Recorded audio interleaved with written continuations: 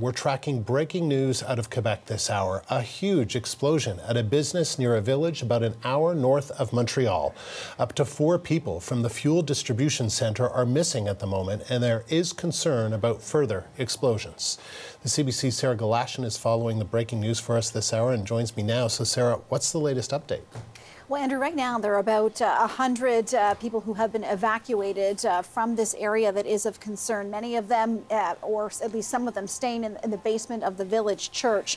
There's hope that they might be able to return to their homes later today. But right now, this is a fire that is burning out of control right now. There are 50 firefighters who are currently working to fight this right now. They have cordoned off a perimeter of about a kilometer surrounding this area because fighting this fire is complicated by the fact that this the fuel that exists at this business where this fire has occurred.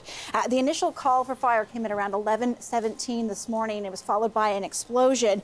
And given that on the site here there is propane, we know there can be heating oil or other flammables, other potential flammables on the site, there is the possibility there could also be more explosions.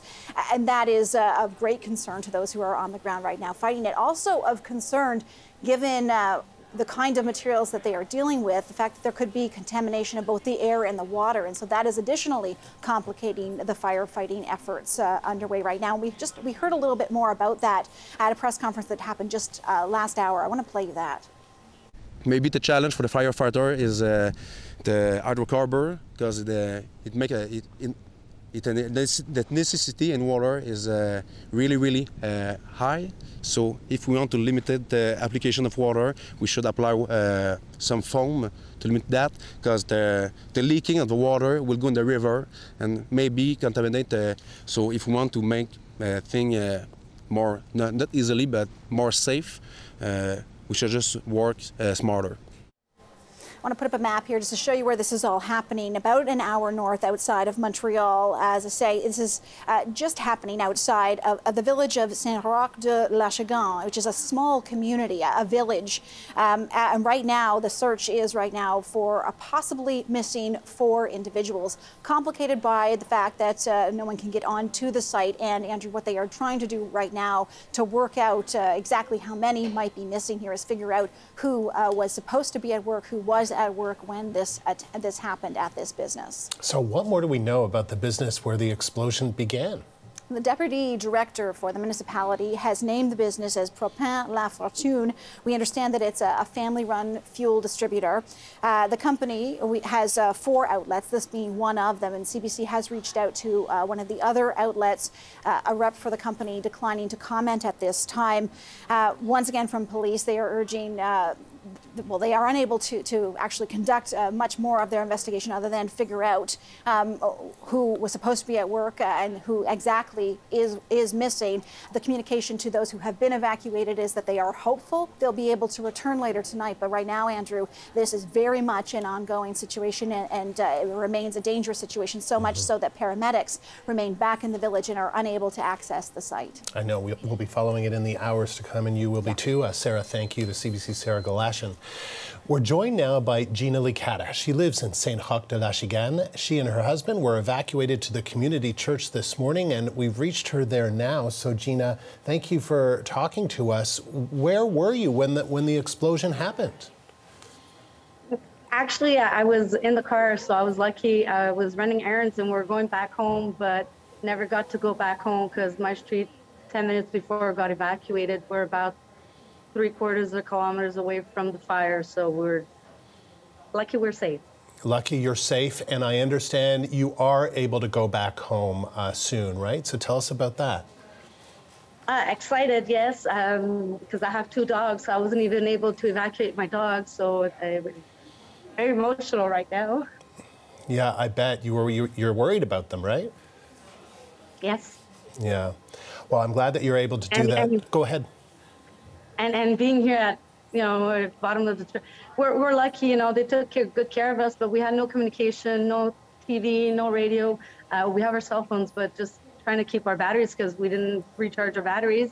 So it was really hard. We're here since 12:30 and no communication, nobody here to give us any news. So I'm glad that, go back home now and get up to date. Now, when you were driving, did you hear anything? Did you see anything? Can you tell us about that? Yes. It happened that when I looked out the window, it was a funnel. It was a black funnel of black smoke. And my neighbor, Michelle, he actually saw when it happened, when it exploded. He said it was like a tree had fallen on the house, the sound. And it was popcorn, like explosive popcorn. And he would see everything flying because, like I said, we're only like 3/4 of kilometers away. So he got to see it live happen when it happened. Wow, that is really something else. And so, you know, do you know this? You know this business? You probably have driven by there, gone there. Yes, we do know. I mean, it just so happened that 2 years ago I bought a fan, a ceiling fan from that place, and they, you know, I had a contact with the lady, and now we're trying to see if we can find them. So it touches us. We're a close community here, so we're not very many here. Yeah, I know, and people are certainly concerned about. Yeah, I bet. And so you look at some of these images, and so the church where you're at now, is that near the site, or how far are you away from the site, or how far are you from home? We're probably 1.5 kilometers away, maybe. We're not very far. We're really, really close. And what do you know about your house, or what's happened to your house, or is everything okay? Well, my house should be okay because my neighbors that were evacuated that got to meet here, they said everything was fine. It seems okay because we live in a little street, but we're surrounded by water. We live like in an island, so we're surrounded by water. So now they're worried maybe contaminants being in the water because that's our water source. So that's another worry that I have right now. So I'm just waiting to see. They say that they're going to use foam rather than water, that maybe that will help in trying to put the fire out. But can you just describe what the atmosphere has been like with your neighbors at the church? It's heavy. We're all worried. Some people had to take medication, so the pharmacy here actually helped some people go get medication because they left everything at home.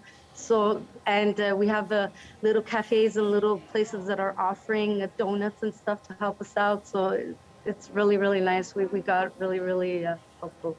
Yeah. Well, Gina, I'm glad. Playing cards. Playing cards, nice to pass the time. I'm glad you're able to go home. No technology here. We have no technology. We do have a technology, but everything's at home. In the city, like in the church here, they don't have nothing, no. So. Yeah. So has it been a little...